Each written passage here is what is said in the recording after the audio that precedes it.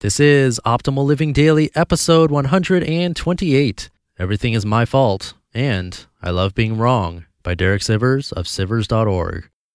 Get ready to maximize your potential with Optimal Living Daily, the podcast that brings you the best in personal development and productivity every day of the week. Your optimal life awaits. Now here's your host, Justin Malik.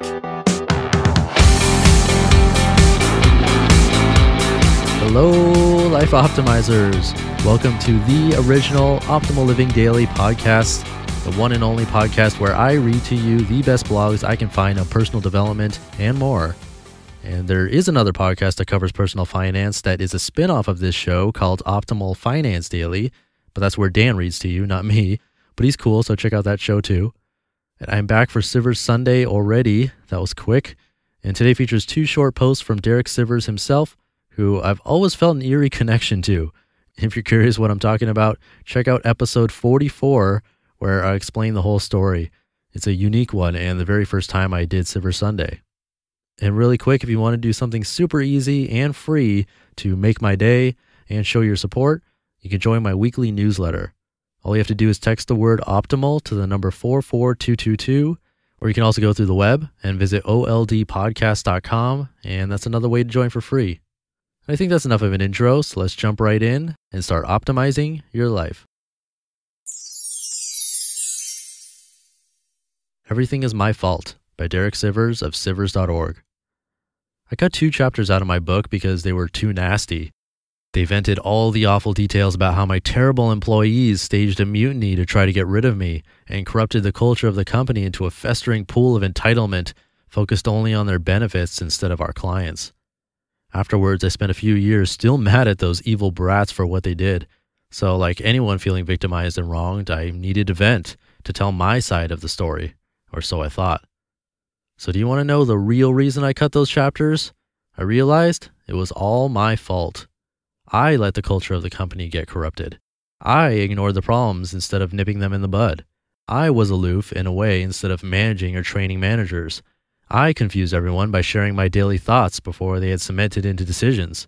I announced decisions, then assumed they were being done without following up to ensure. I whimsically delegated to the wrong people, avoiding the mental work of choosing wisely. I could list another 20 of these, but you get the idea. It felt so good to realize it was my fault. This is way better than forgiving.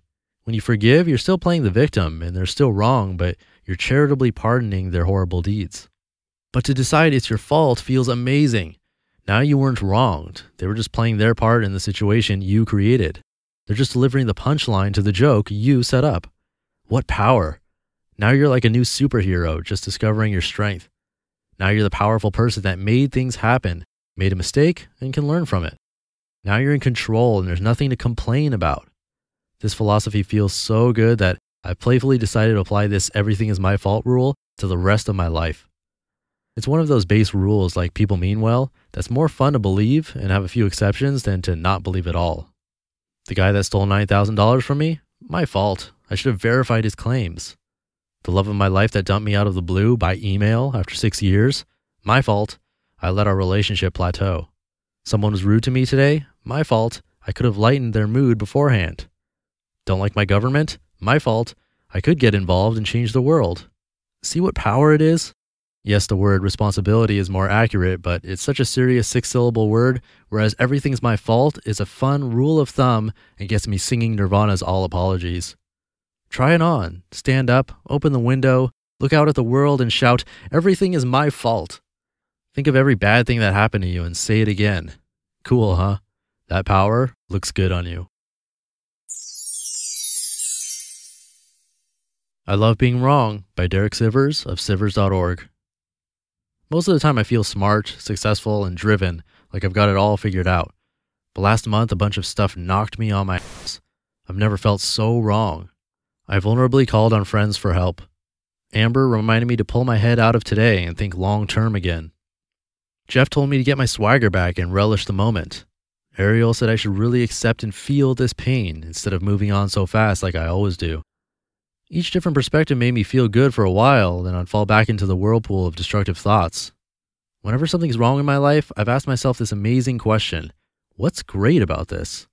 But now my only answer was nothing. This just sucks. I tried asking it again every day or two, but the answer was the same. Down the whirlpool I went. After moping at the bottom of the ocean for a few weeks, I got a bright memory from my former self. I actually love being wrong, even though it cracks my confidence, because that's the only time I learn. I actually love being lost, even though it fuels fears, because that's when I go somewhere unexpected. I pursue these things in small, digestible doses. I love little lessons that surprise my expectations and change my mind. This is why I aim to make my TED Talk surprising. If we're not surprised, we're not learning. But I finally answered what's great about this. Getting knocked on my ass made me humble as hell. It's been years since I'd called for help. It's been years since my cup was so empty. It's been years since I was so open to advice. I smiled, thinking of how much I've learned from my friends these past few weeks. I realized how ultimately happy it makes me to be so empty, even if it really hurts at first. It's better than thinking I've got it all figured out. And with that, the sun came up and the whirlpool went away. Thank you, life. Thank you, friends. You just listened to the post titled, Everything is My Fault and I Love Being Wrong by Derek Sivers of Sivers.org. This is why I love Derek. He's so humble. And he gave away $20 million. Again, if you want to hear my intro episode and plus some music my band made back in the day, check out episode 44, which is the very first Sivers Sunday ever. And if you enjoy this podcast or Optimal Finance Daily, either one really, you can do something really nice for us, and that is to simply join my weekly newsletter. You'll get multiple spreadsheet gifts to help you optimize your life, a video tutorial, and be entered to win a book every month, all that for free.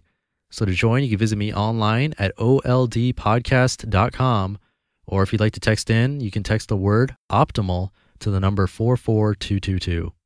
And that's one more Sivers Sunday in the bank. It's kind of crazy to me that it's been 3 months since the first one back in January.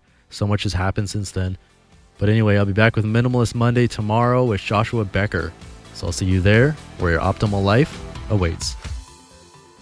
Hey, this is Dan from the Optimal Finance Daily podcast, which is a lot like this show, except more focused on personal finance. Justin handpicks the best posts he can find from blogs and authors like Ramit Sethi, Mr. Money Mustache, and more, and I read them to you 5 days a week. So if you enjoy this podcast, come on over and subscribe to Optimal Finance Daily too. And together, we'll optimize your financial life. You've been listening to Optimal Living Daily. Be sure to hit the subscribe button to stay up to date on each new episode and head to oldpodcast.com. That's OLDpodcast.com for a free gift as well as more actionable tips and resources to help you maximize your potential. Thanks for joining us, and remember, your optimal life awaits.